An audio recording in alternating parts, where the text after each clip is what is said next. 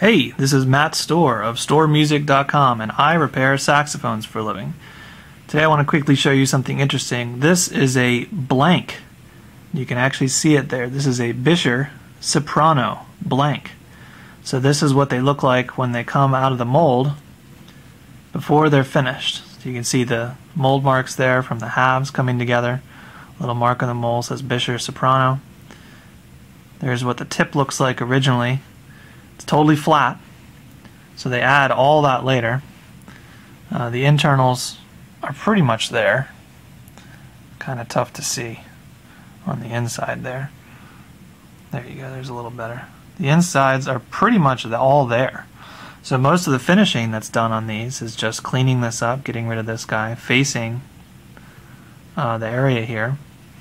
And there's a little stamp on it. A lot of times you'll see that on the Buescher mouthpieces. Sometimes it's mostly gone, depends on how much they buffed it.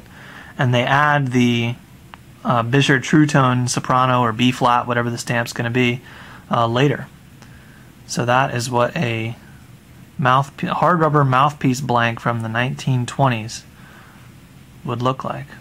And this one in particular is a Buescher soprano, or soprano, depending on where you're from.